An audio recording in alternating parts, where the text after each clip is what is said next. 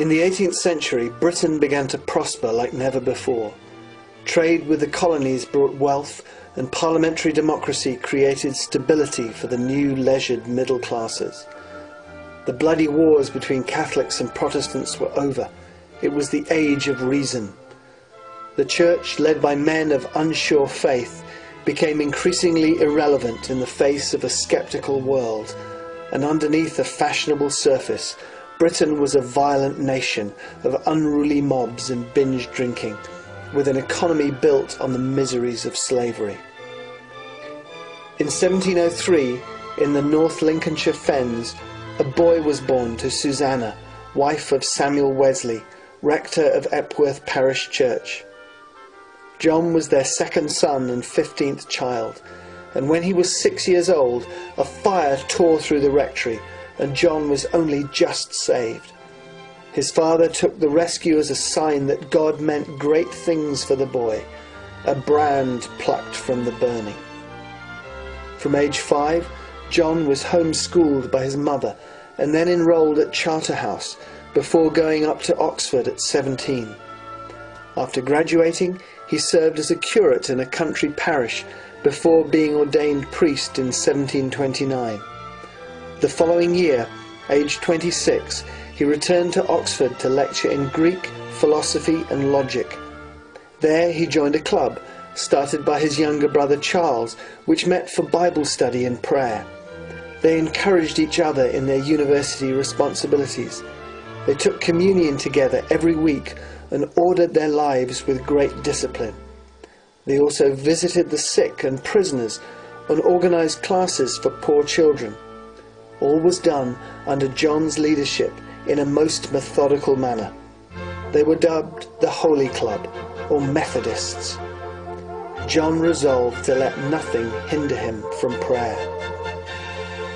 In 1732, Colonel James Edward Oglethorpe invited the Oxford Methodists to act as missionaries to the new colony of Georgia. John relished the opportunity to learn the true meaning of the gospel by preaching it to the heathen, the nobly savage American Indians.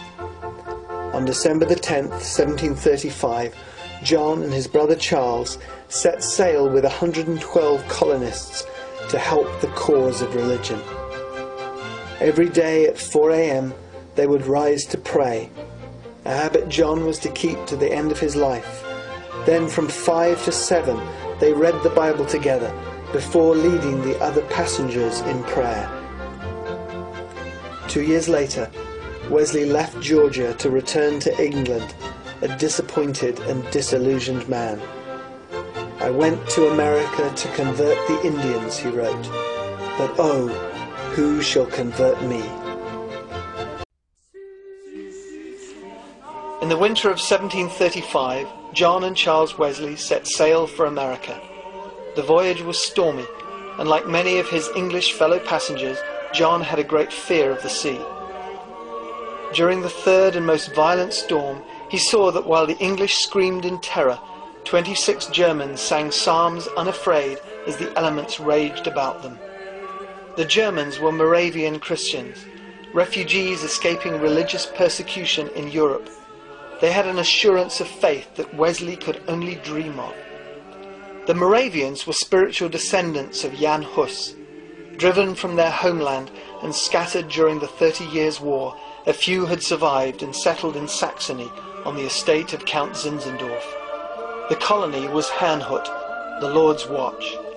Herrnhut became a haven for refugees from all over Europe, and each had their own traditions.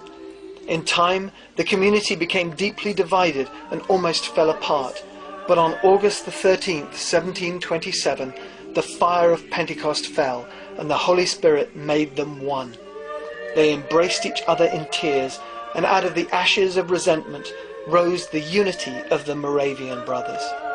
There they started a prayer meeting, which ran continuously for 100 years.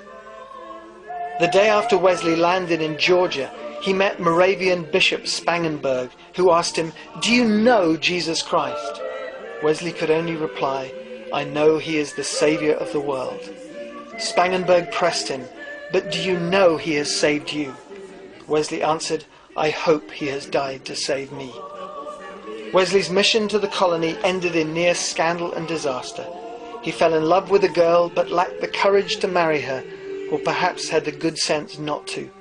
She soon married another man who sued him for £1,000 because he refused to admit them to communion. Wesley returned home a disillusioned man. Back in London, and tempted to give up preaching altogether because of his lack of faith, he met a Moravian leader named Peter Burler.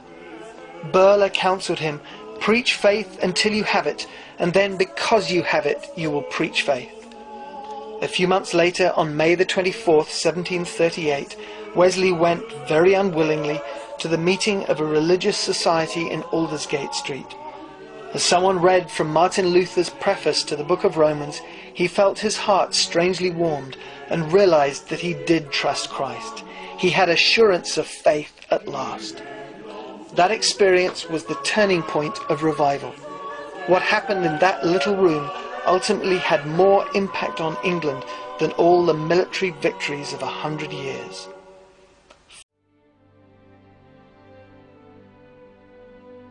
In May 1738, John Wesley had an experience that transformed him from a man struggling to live a life useful to God into the man God could use. "I felt my heart strangely warmed," he wrote. "An assurance was given me that he had taken away my sins and saved me from the law of sin and death."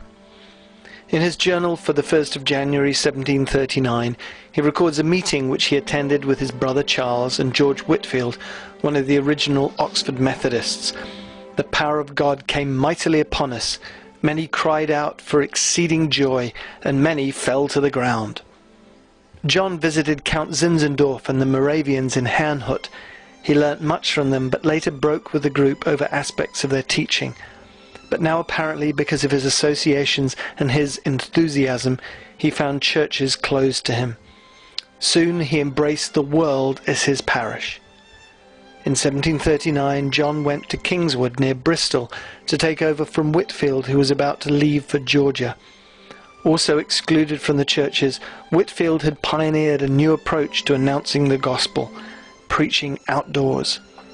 Wesley, reluctantly at first, did the same thing. The practice went against his every instinct, but he submitted himself to be more vile, as he put it, and began preaching a simple message aimed at working people. It was a great success, and he began building a meeting house in Bristol, which was completed in 1745. Meanwhile, Wesley started travelling around the country, proclaiming the love of God and salvation free for all by faith. He covered 5,000 miles a year on horseback, usually preaching twice a day. As people gathered to hear him, they formed themselves into societies, which were in turn divided into bands and classes for discussion and support. At the time of his death in 1791, there were 70,000 Wesleyan Methodists in England, and another 65,000 in America. He published more than 400 books, including his sermons, hymns, and journals. He preached salvation and sanctification by faith. He emphasized individual free will.